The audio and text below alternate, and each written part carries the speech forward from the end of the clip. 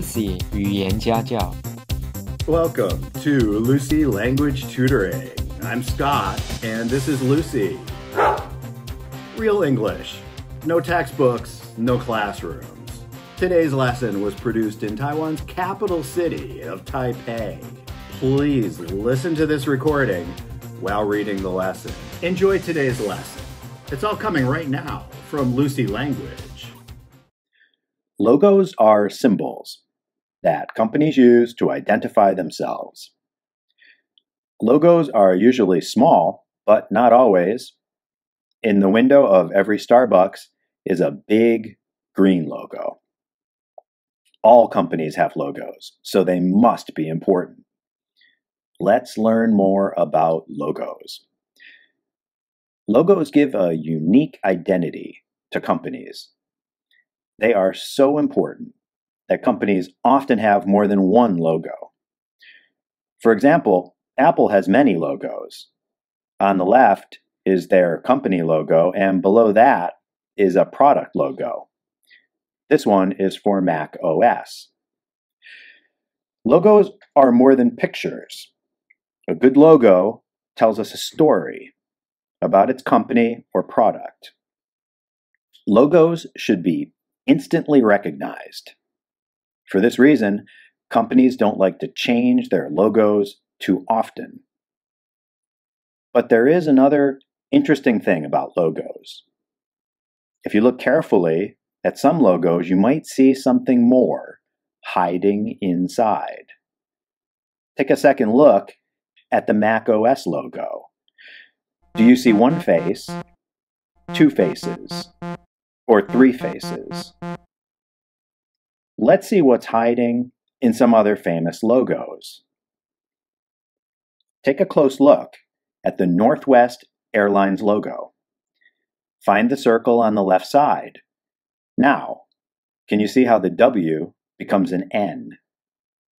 Also, in the upper left part of the W is an arrow.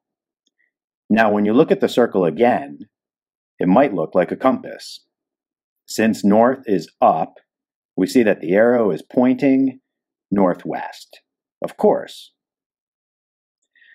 Next, let's look at the Toblerone logo. Toblerone has been making chocolate in the Swiss city of Bern since 1899. I'll tell you two things about this city. There are some very beautiful mountains there, and the city's nickname is the City of Bears. Okay, now, can you find two things in Toblerone's logo that are related to the city of Bern? The FedEx logo looks like a text logo, but if you take a second, more careful look between the E and the X, you'll see an arrow. FedEx says that this arrow represents speed and accuracy. They're both important because FedEx must deliver packages quickly and without mistakes. Speed and accuracy are the two primary reasons businesses use FedEx. The Amazon logo seems very simple, but look again. The arrow is more than just a yellow smile. It actually points from A to Z. This means that Amazon sells everything from A to Z. Amazon says that the yellow arrow represents the smile on their customer's face when they buy a product from them. So the Amazon logo tells us about Amazon's goal, which is to make customers happy. This isn't the current Apple logo, but it has an interesting story to tell. If it is an apple, it should be red or maybe green. But look, unlike any real apple, their logo is a rainbow. Apple says the reason for the colorful rainbow logo was obvious, but perhaps not these days.